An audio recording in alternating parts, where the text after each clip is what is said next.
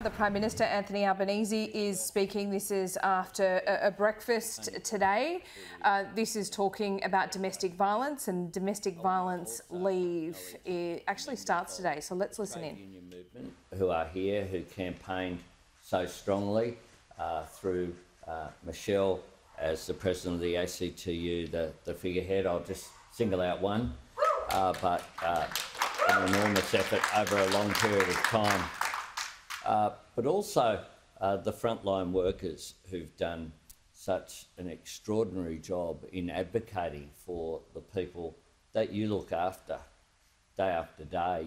You see the impact of family and domestic violence on the front line all the time, tragically, and your advocacy is quite extraordinary.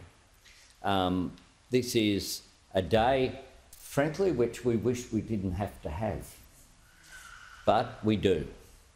And from tomorrow, right across Australia, access to family and domestic violence leave becomes a reality.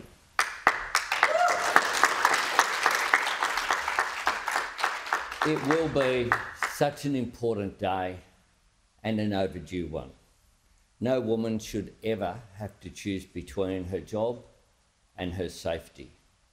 No woman should ever have to pick between her financial security and the physical and emotional well-being of herself or of her children.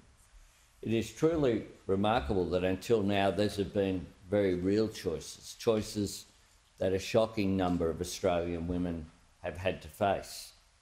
It's 2023, we're nearly a quarter of the way through this century. We ought to have been so much better than that.